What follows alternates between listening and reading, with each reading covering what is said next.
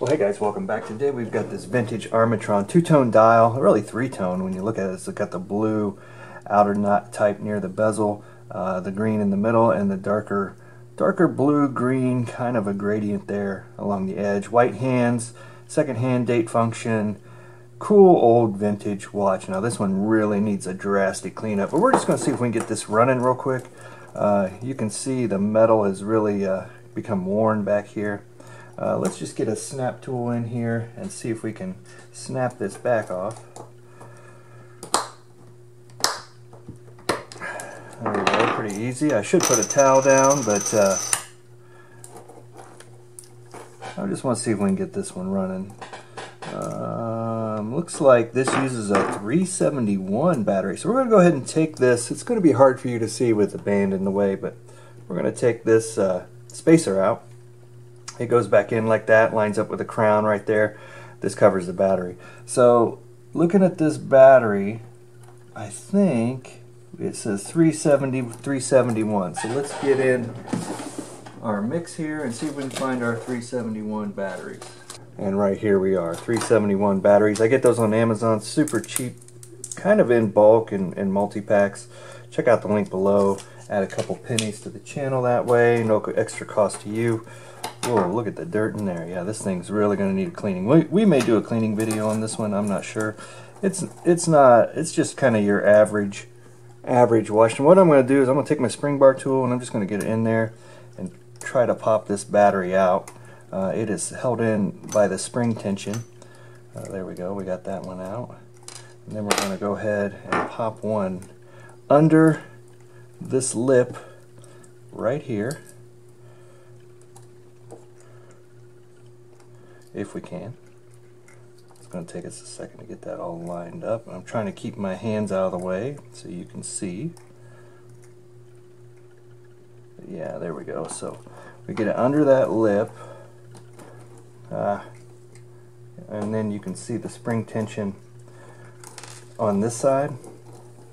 So if you see that spring tension right there, that one moves back out of the way. I can push it with my spring bar tool. That's what we need to get moved back out of the way to hold the battery in place.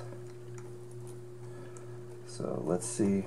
Now I apologize, you're probably not going to be able to see this very well, but we're going to pop that back since I don't have four hands, and there our battery is in place. So that little piece right here sits on top of that battery. And we have second hand movement. So we'll go ahead and put it back together. Just a quick battery change today, guys, how I do that. And again, it's hard to see when you can't, when you don't have multiple hands, meaning more than two. So then when you put the back on, again, look for the notch. There's a notch in it right here, and that goes on the crown side so you don't crush down your stem.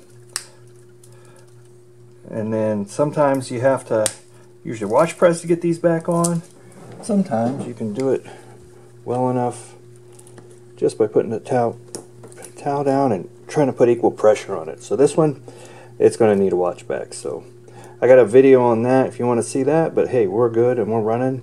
We're going to pause for a second and get this back on. Okay guys, we've got the back on. Pretty easy with that watch snap press tool.